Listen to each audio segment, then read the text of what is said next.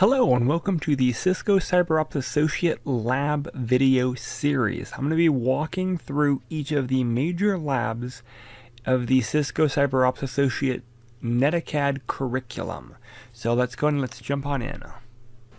We're going to be working on lab 3.2.11, exploring processes, threads, handles, and the Windows registry. That does mean we need a Windows VM. So just like our other lab, we have our security onion, we have our workstation. Well, where do we get the Windows 10 ISO? What we're going to do is go to Microsoft and download it from them. So what I'm going to do is, I'm going to go ahead and do Windows 10 ISO. The first one, again, Microsoft.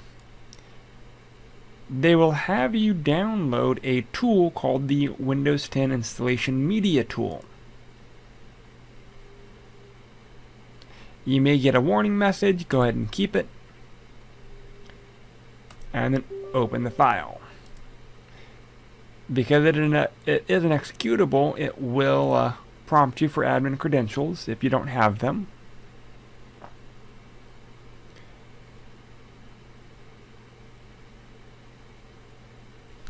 This process can take a few minutes or take a little bit longer than that.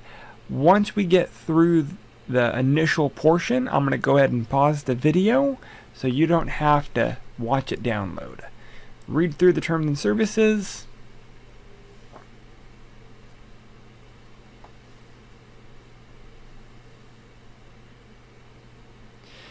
It will look at the hardware configuration of your machine to determine what type of Windows 10 it should pull. And sometimes this takes a little bit. I want to create the installation media, USB, DVD, or ISO. If you don't want to download this, you can uncheck it and you can then select what option. I'm going to go ahead and do Windows 10 64-bit, that's fine. I want the ISO.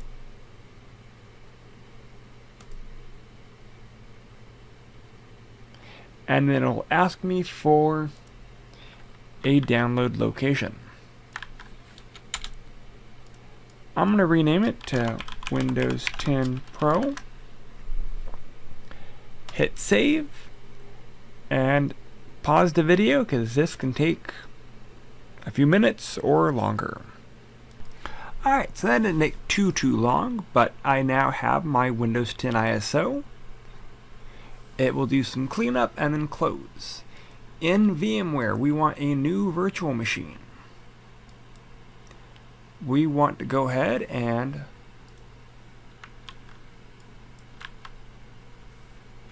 mount the ISO. You can also browse to it, kind of depends on how you want to do it. Windows 10, that's fine. Make sure the destination is the appropriate destination. I'm going to go ahead and be putting mine in a VMs folder. Alright, hitting next. Keeping most of the basics. I do have additional memory and whatnot, so I'm going to go ahead and put this to 4 gigs. Go and hit finish and let it create its Windows 10 machine.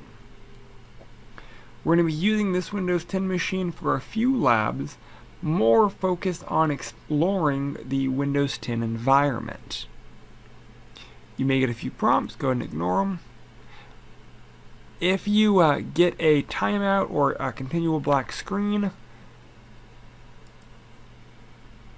Alt-Control Insert. And when you get this press any key, make sure to press the key. That will load or boot off of the ISO that you had already mounted. If you hit too long and hit spacebar, it doesn't boot off the disk, but it boots off of a different media. Alright, so we have our Windows setup. Click on Next. Click on Install Now. And it will do its process. It will take a few minutes to run through it, and pretty much the defaults are Fine. I don't have a product key. I do want to do Windows 10. I accept the terms and services. If you try to do an upgrade, it won't work. You have to do a custom. Next. And it will copy, install, and prep. And it will restart a few times. And the VM will be fully created. You just have to be patient while it does this process. Again, it goes as fast as it wants to go. Alright, so it's done installing. It will restart. At this point, you don't do anything. You just sit back, let it do its thing. It will start prompting you for some details here shortly. It copied all the contents it needed from the ISO. So it's starting services. It is wrapping up the installation from the first load.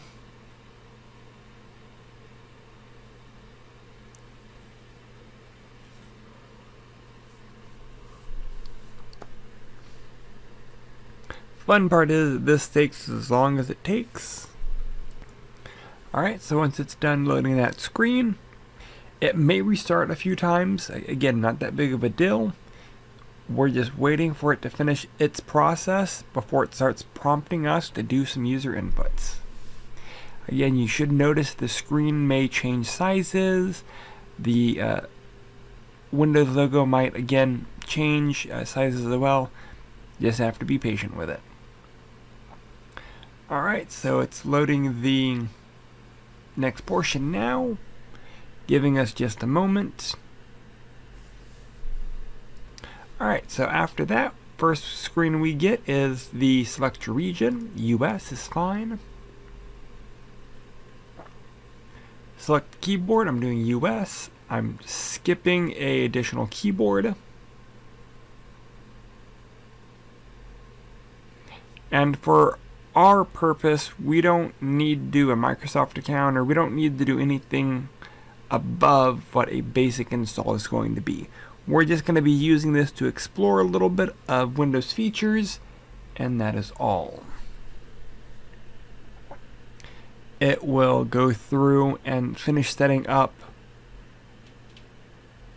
the items that it needs before it prompts us for the next few items. Alright, so next one is we're setting this up for personal use.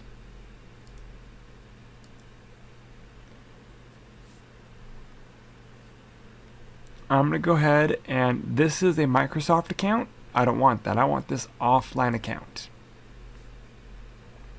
Limited experience. Student. I don't want a password.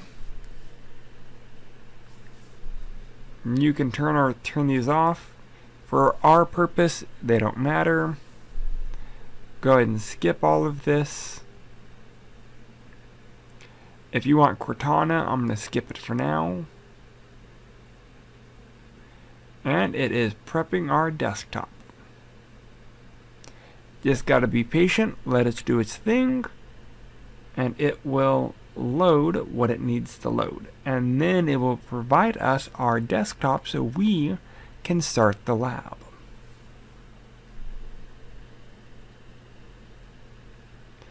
It may take a few minutes, so again, be patient with it. Alright, so it will finally fully load, and it gives us our desktop. So from there, we have a completed install version of Windows, and we can now start working on the lab. Alright, to make this a little bit more user-friendly, I'm going to go ahead and maximize it. If the screen doesn't auto-resize, you can go ahead and install VMware Tools. That will make this just a little bit easier.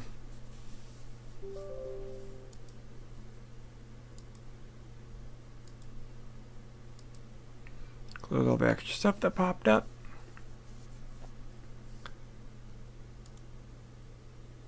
complete is fine. Typical would have been fine as well. The complete gives us a few additional drivers that make things run a little bit smoother.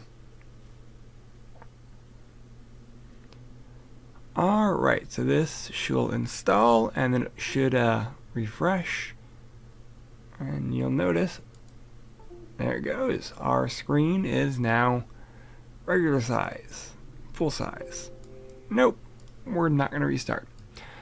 Alright, so our lab is actually going to be exploring the process, threads, handles, and Windows Registry. It's broken up into 3 main parts: exploring processes, threads and handling, and Windows Registry. We're going to go ahead and download System Internal Suite inside of our VM. So I have the instructions just off the side of my screen. We have to run through the initial stuff with Edge because that's the default browser. You can Google System Internals. You can download it off of the link in the lab. Again, multiple ways to do this. So once you download, go ahead and click on Open. And you'll notice it's just a bunch of tools. Well, what I'm going to do is I'm going to go back to my downloads folder because it downloaded as a zip file. So I'm going to right click and I'm going to extract everything.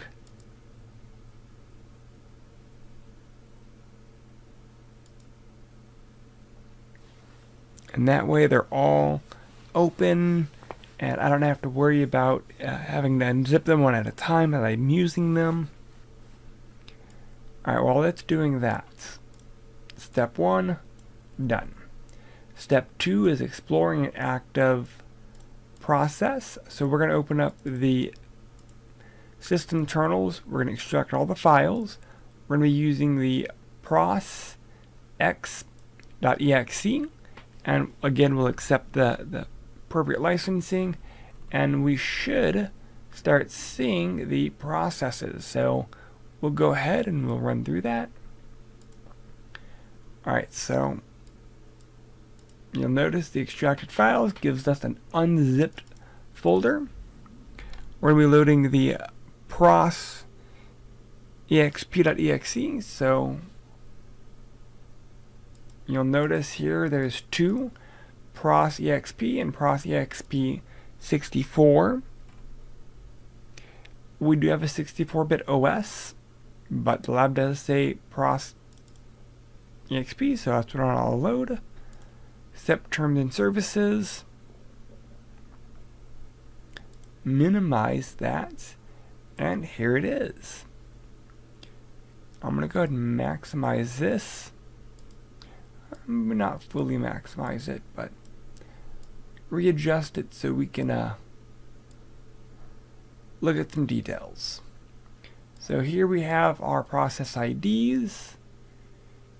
Here are our processes and the tree.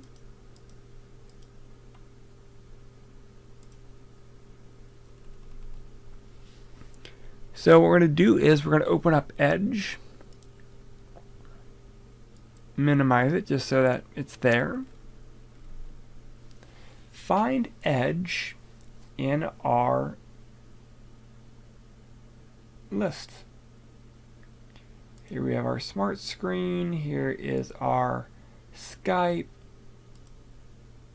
Here's other services. We're going to go ahead and drop down.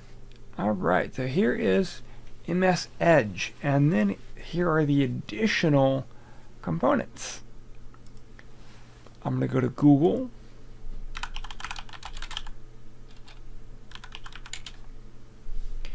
Alright, minimize it. And you'll notice, again, they don't list the active website. More than likely this guy right here, because that's the one that has the most data. But this is our Chrome. We can kill per tab if we want. This is also a search button up here if we wanted. And as we mouse over things, we get more detail. Alright, so let's go and let's kill. We'll right click, kill process. If you kill a child, you'll notice it doesn't close out of Chrome.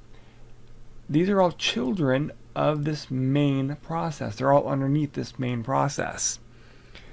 So what we're going to do is we're going to go ahead and kill the main process. And you'll notice Chrome closes all the way.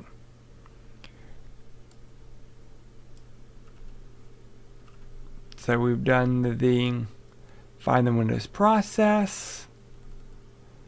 We've done the kill.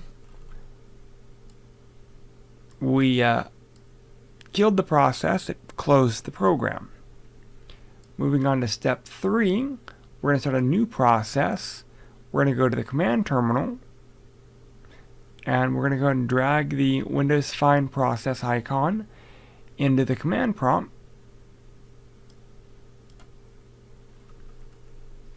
Alright, so what I'm going to do is start CMD. First things first, we see the parent, we see the child.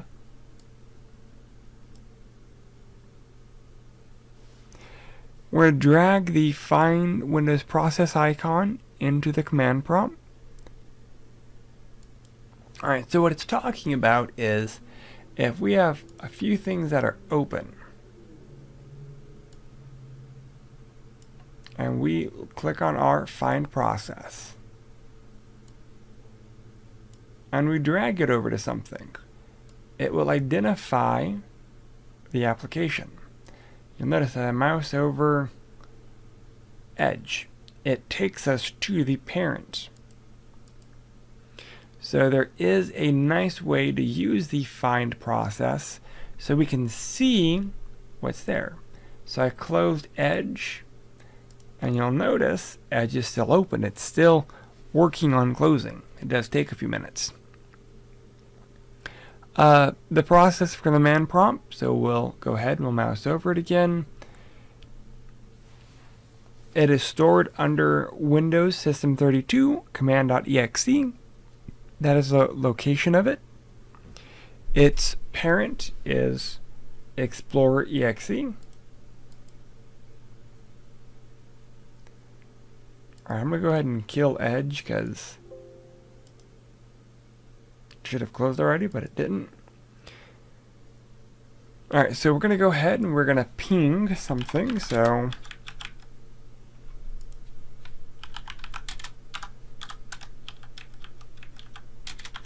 I'll do it with attack T, so it's a continual, and you'll notice it gives us what command we're running, ping.exe.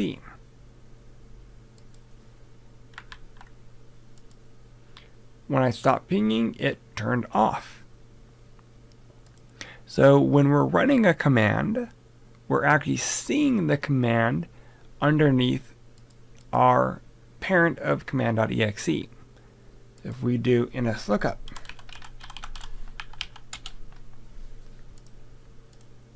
again, nslookup is the command. Ping, traceroute, all of those are commands that are ran. Alright, so as we're doing this, we start noticing, I'm going to go ahead and close up my command prompt. Some of these are just weird. If we review a list of active processes and we find child processes, we may find weird processes like dwm.exe. It doesn't give me a description, not quite sure what it is. We're going to open up Edge, and we're going to go to Virus Total. I can spell. I could have just typed virustotal.com, but I didn't. What I want to do is I want to search. You could do this a few different ways. We could type in a file, we could put a website, we can drop the file in. From our processes, if we right click, we have the search online option as well.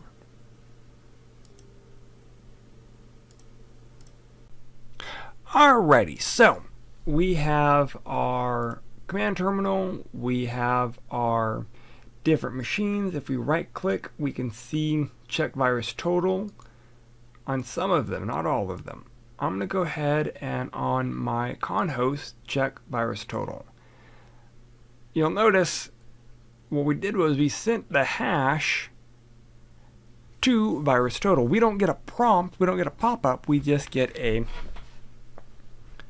link. If we click on the link, it will load virus total, where we can look at the details, the summary, the details of the AVs, the specific details, the hash values, the history of the file, the nitty-gritty details of this program, the imports, all of that.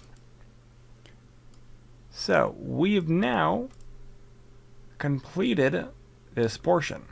If we kill our con host, what happens?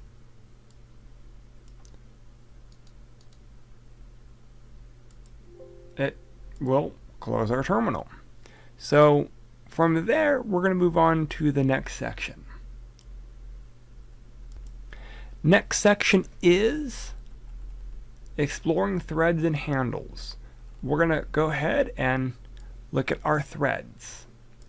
If we go to view, go down to lower pane, we have our handle. It was already selected, so I'm going to go ahead and go back to it. It's down here.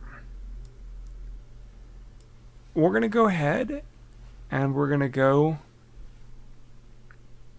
to our terminal again, even though it said to close it.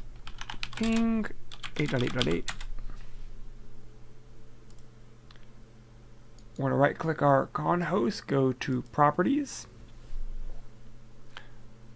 We're going to notice it gives us the properties of this file. We get an image, we get the virus total portion down here, with the ability to kill the process. We get performance details, processor, memory, I/O, handles. We get our performance graph, GPU, thread graph as well. If there's some form of connectivity, we show it here. Security are the users. Environment are going to be specific details about this file. And then our strings, which is more if we're doing defer. Alright, when we do, still connected to con host, when we look at our handles, we can see directories, we can see files or registry keys, we can see threads and things like that. So there's a lot of information there. So when we're done, we're going to go ahead and close out of this and out of our command terminal. We're going to look at exploring the registry. Since we looked at keys, let's look at the registry. So if you go to start, type reg, edit. You'll notice there are 5 main keys. Class root, current user, local machine, users, current configuration. Make this a little simpler. The class root is actually the class subkey of the H key local machine software. It just kind of links to it. It stores the information used by the registry applications like file extension association, the program ID, class ID, and interface ID. The current user H key contains the settings and configuration of the users who actually are currently logged in. That means there is a user section for the user currently logged in that will load the data into the current user portion. If a different user logs in, that portion will change. We have a local machine, and that's going to be the configuration information specific about that local machine. All users are stored underneath HQ users, and this will contain the settings and configuration of all the users on that machine. We have the current user, which we've already talked about, but current user is a subkey of users. So even though current user is a top level key, it's actually also a subkey of the HQ users. Lastly, there is the current configuration, and that stores the hardware details that are used at boot up on the local machine. So let's look at the power of our registry. So here I'm going to open up Process. It loads up, no problem. We accept the terms and services or the end user license agreement once already. So it's that acceptance is saved. What we're going to do is we're going to look at current users, software, system internals, Process Explorer, and you'll notice there's a lot of data here, but we're going to be looking at ULA accepted, or end user license agreement accepted. It's currently flagged as 1. If you double click on it and you change that to 0 and click OK, it updated the value. If you open up Process Explorer again, changing that 1 to a 0 affected the program. It basically reverted the end user license agreement as if we didn't accept it. We accept it, and you'll notice it opens it, but more importantly, it should show the new value. If you double click on it, it will show the correct value. This doesn't always get refreshed. If you click out of it and click back into it, you'll see that it's refreshed. So we've covered a good amount of material in this video. We looked at, oh, that decided to minimize everything. Let's try that again. So in this video, we looked at processes, we looked at threads and handles, we looked at the Windows registry at a very low level. I've already done separate videos on the registry, so again, the point of this was just to get you to explore certain features of the Windows operating system.